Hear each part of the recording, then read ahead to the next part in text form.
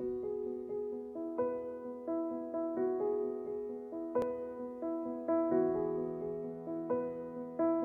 a community-based trust, so we operate in all locations across the county and beyond, providing services wherever the patient needs them and delivering to all ages and with a variety of health conditions and care needs.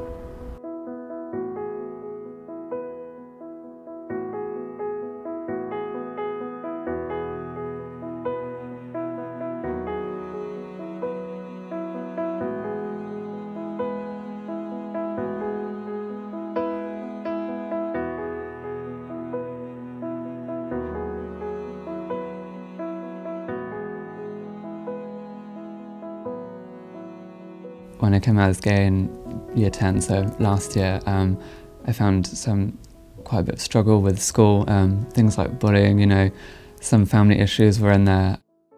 Didn't want to go home, I didn't want to go to school, I didn't really want to speak to anybody, I just felt isolated, and I put myself in the isolation as well as other people not accepting. I first seen a school nurse at my previous school, then she referred me to CAHMS and a dietitian at the same time. CAHMS were very warming and welcoming.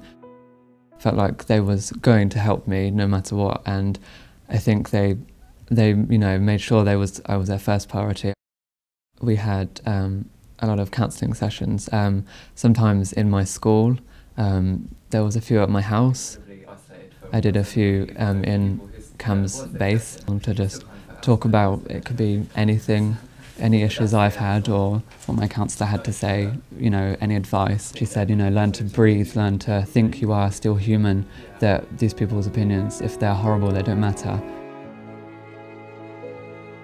Now, after CAHMS and, through the sessions, I feel I've been helped a lot. I can stand my ground, tell people that sometimes what they say is politically incorrect and hurtful, and I can be more assertive, but in a good way, and not be too overpowering, as well as listen to other people's opinions.